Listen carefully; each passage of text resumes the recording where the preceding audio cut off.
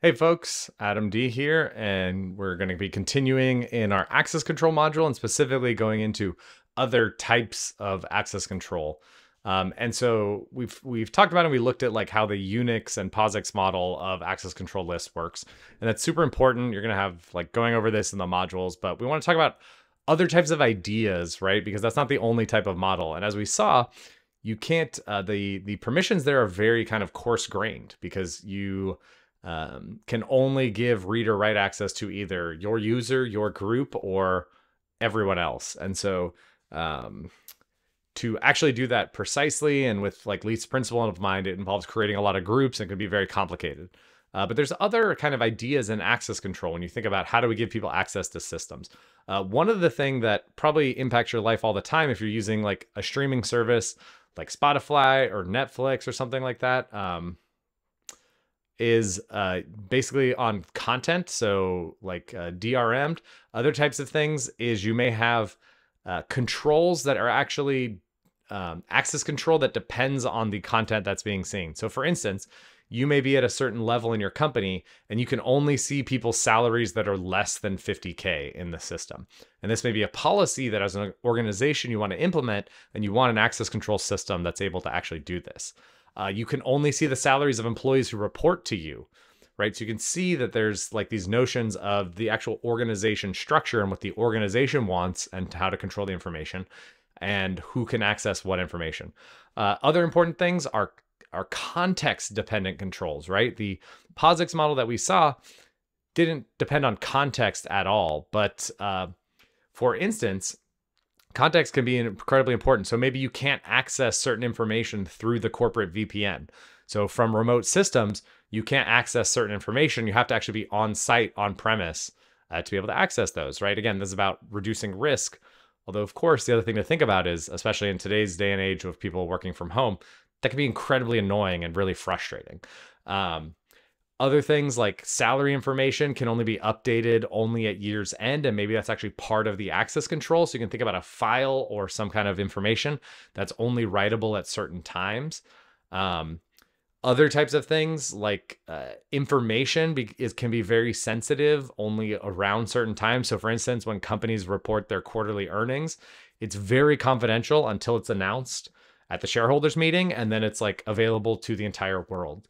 Other types of context dependent controls that you can think about are like, how do you think about like a hospital setting, we could probably all agree we want pretty stringent and strict access controls to buildings, even thinking physically, right?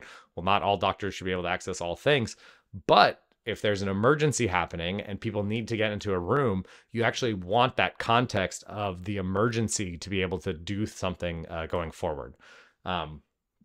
So it's kind of like other types of access control ideas. And we're going to kind of broadly categorize access control models into 3 different models, and we're going to deep dive into one of them in the rest of this module. But the type that we've actually already looked at, which you're very familiar with, is this POSIX model. So discretionary access control, right? The owner of a file can choose to change the permissions on the file and give people different access. So the owner of the object can control who can access that object.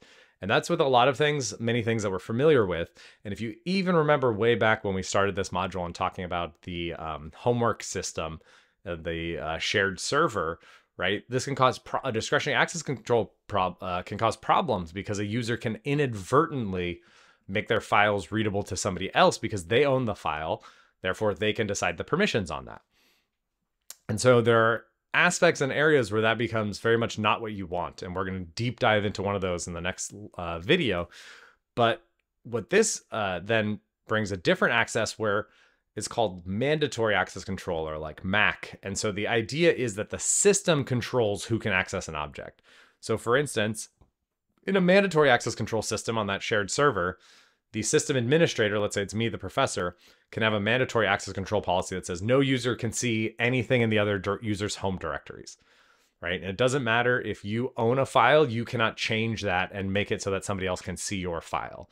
So the system itself controls that. And as we'll see, there's actually a nice model that helps how you think about it, which then controls how information can flow, and you can do nice theoretical proofs to prove that no information can leak from a system. Excuse me. Another type of access control model is originator controlled access control. So this is actually closer to the DRM example I was talking about. So whoever creates the object or creates the data controls who can access the object. And this is how actually a lot of digital rights management and DRM technology works, is you get something on your system that can only be played through your computer system or your HDMI cables or whatever. And if you tried to give that data to somebody else, they're not able to see that. And you can see how, as a company, you'd want that, right? An organization may want to control the data that it propagates so that when I give you data, you can't just give it to somebody else. Of course, actually enforcing this with technical measures is quite difficult. Then from here, there are other types of access control systems. As you go further, you can learn more about these things.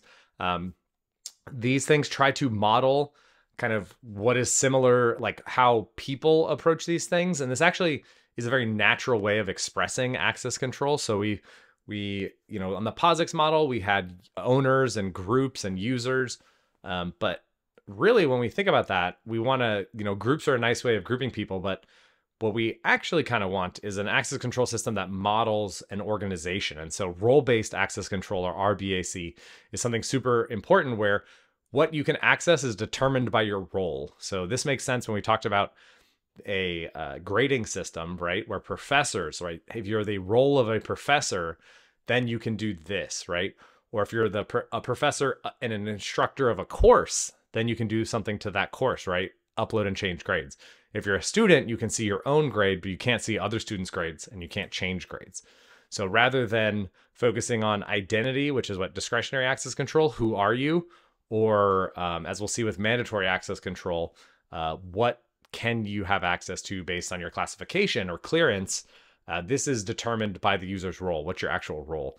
And it's a very natural way of expressing what businesses want. Whereas other types of ways are thinking about access control, attribute-based access control. So users have different attributes. They have maybe an age, an ID number, the groups that they're involved with, a role. You can think of this as like a abstraction of role, right? Role is just one attribute you have as a user, but maybe as an organization, you want to make a complex Boolean expression on the policy based on attributes. So you can say, only managers that work in this organization that are on this project have access to this data. And so that can be a very natural type of access control. So these are kind of different ways of thinking about access control models, and we're going to deep dive into mandatory access control in the next video. So see you then.